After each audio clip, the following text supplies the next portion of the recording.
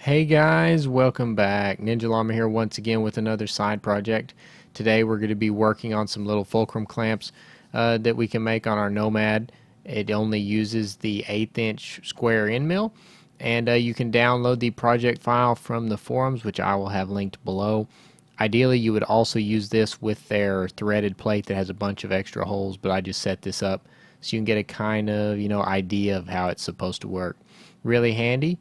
And so let's go ahead and get started. Okay, here's the material that we're going to be making our little project out of. It's a nice pine that I picked up from my local lumber emporium. Our plans call for a 4x7 by 1/2 inch piece. You can see here that we're right under 1/2 inch, so this will work out just fine. I've gone ahead and marked our 7-inch line so we can fit it into the machine. So let's go ahead and cut to get started.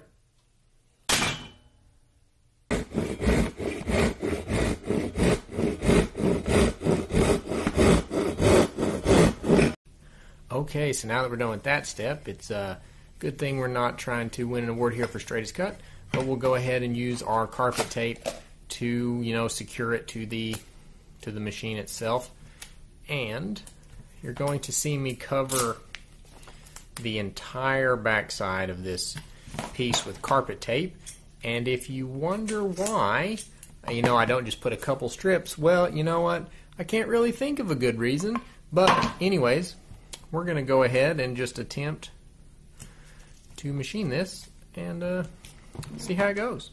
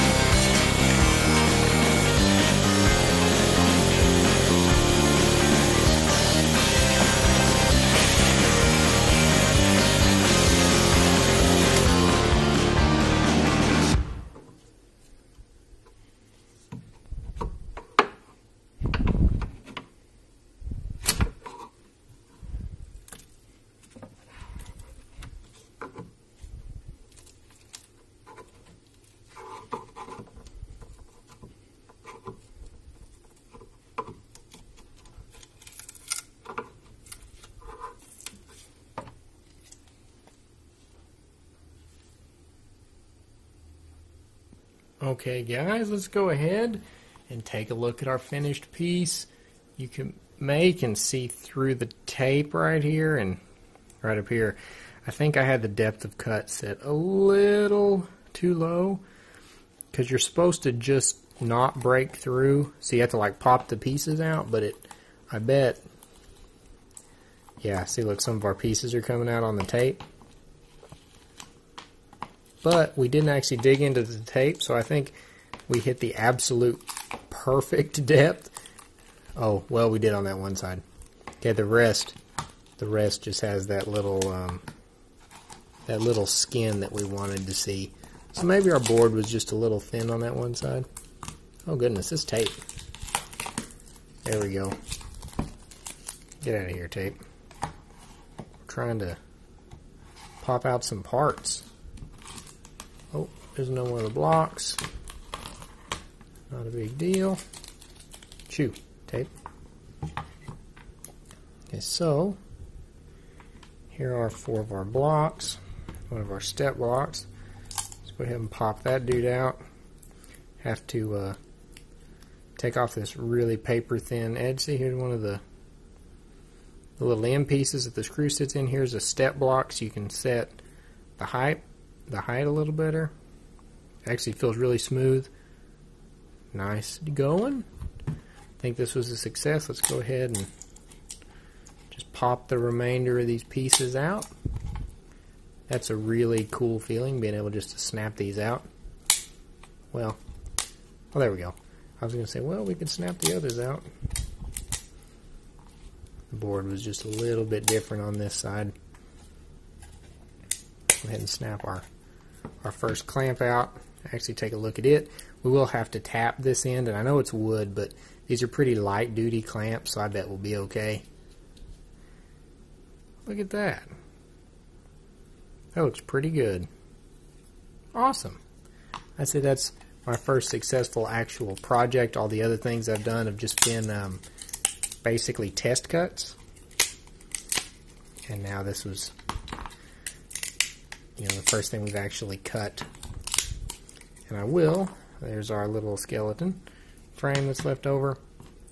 I will try to, remember to link this project down below. It was on the Carbide forums, so everybody can use it. And yeah, I'm going to clean these up, and then I think it's mission accomplished. I think we've done our first successful project. Awesome. Okay, so I'm going to go ahead and tap these clamps. I know it's wood, so it's not going to be the strongest threads. However, I'm not going to be clamping that tightly, so I think it's just going to be fine. I've chosen to go with the M6x1 threads here since it matches the holes that are already present in my Nomad, and it'll also fit the OEM plate that Carbide sells that comes with the array of threaded holes, so this is just good future proofing also. Okay, let's go ahead and take it out of here and take a peek. I don't know if you can see it or not, but the threads actually look pretty good. Okay, so now that all of the clamps are tapped, let's go ahead and install the hardware. I'm going to put a washer under the bolt that's in the rear of the clamp, both to spread the load out of this bolt, and also just to protect the clamp from wear, since this is the one that will be adjusted the most. This one in the center here is going to be threaded into our table. It's going to be what it actually pivots around. Okay guys, well, here's the finished project, all installed on the Nomad. I've just clamped up a piece of cardboard to show you, how it's used. I do plan on using it with the threaded plate, so that way I don't run the risk of actually, cutting into my actual machine plate. However, I'm just, giving you a demo of what it looks like. But I think this actually concludes our first successful project on the Nomad, hopefully the first of many to come. I hope you guys enjoyed. Please remember to like, comment, subscribe. You know what to do. And I'll see you next time.